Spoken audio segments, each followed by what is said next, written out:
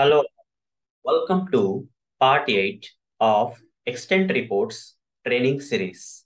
In this session, I'm going to show you the different reporters which are supported by Extent Reports. There are different type of reporters, guys, under Extent Reports. Okay. In the previous session, I showed you how to configure a project with Extent Reports library. But under the Extent Reports, there are different type of reporters. Okay, there are different type of reporters we can use based on our requirement and purpose in our projects. So what are these different reporters that we can use with this Extent Reports in our projects?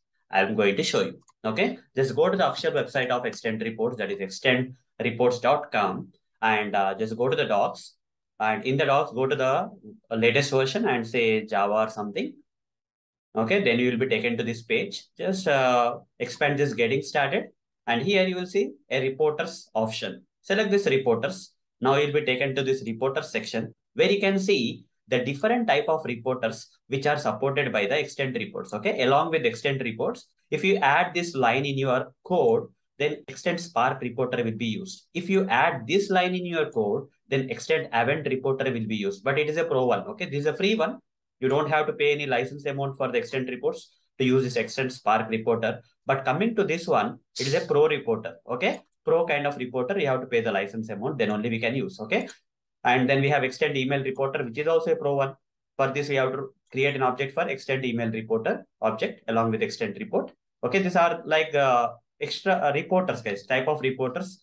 And if you can see something like this, like if you say extend report is an engine and you can attach any type of reporter to that engine. Okay. Based on the type of the reporter you attach it to that particular extent report engine, that type of report will be generated in the project. But these two are the pro versions. Okay. We need to have the license. We need to have the extent report license. Okay. We cannot use a free one. Community edition we cannot use. Community version we cannot use. We have to use a paid one and purchase a license to use this type of reports. And extend Spark reporter and this extend Flow reporter are the free ones. Okay.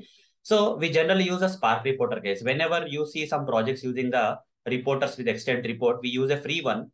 Out of all this, we generally use the free one, that is extend Spark reporter. If your company is okay to purchase extend report library paid version, then you can go with the pro versions of these reporters. Okay.